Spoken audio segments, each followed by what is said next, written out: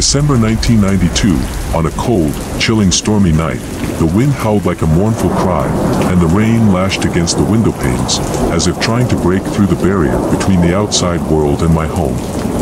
The thunder roared in the distance, echoing the turmoil in my heart, for my daughter, Lily, had gone missing without a trace several months ago. As I sat by the dimly lit fireplace, my thoughts were consumed with grief and regret. Each flash of lightning illuminated the photographs of Lily on the mantel, reminding me of the happiness that had once filled my life. I had searched tirelessly for her, but all leads seemed to lead to dead ends, leaving me with only unanswered questions and a sense of helplessness. Just as I was lost in the depths of my sorrow, there came a knock at the door. My heart skipped a beat, and hope and dread warred within me as I rushed to open it. Standing there, drenched and shivering, was Lily. Her once bright eyes were now hauntingly hollow, and her demeanor seemed distant and unrecognizable. "Dad," she whispered, her voice barely audible over the storm's fury. Tears welled up in my eyes as I pulled her inside, embracing her tightly. "Lily. Oh, my sweet Lily, where have you been? Are you okay?" Lily's response sent shivers down my spine. In a voice that seemed to come from the darkest depths of despair, she began to recount the horrors she had endured during her time apart from me. "I was lost, Dad. Lost in a world of shadows and darkness," she said, her voice quivering.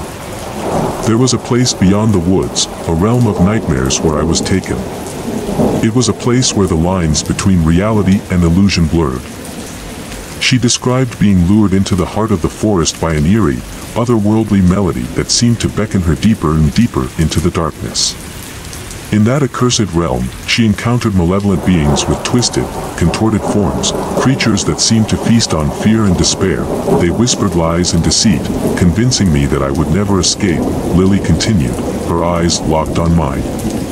"I fought to hold on to my memories of you, Dad, to the love and warmth of our home. That's what kept me going, even when the shadows threatened to consume me entirely." Her story sent chills down my spine, and I could hardly bear the pain of imagining the terror she had endured. "They fed on my fear and sorrow, Dad. But I held on to you in my heart, and somehow, I found the strength to resist," Lily said, her voice growing weaker with each word. As she spoke, I couldn't help but feel a newfound sense of guilt.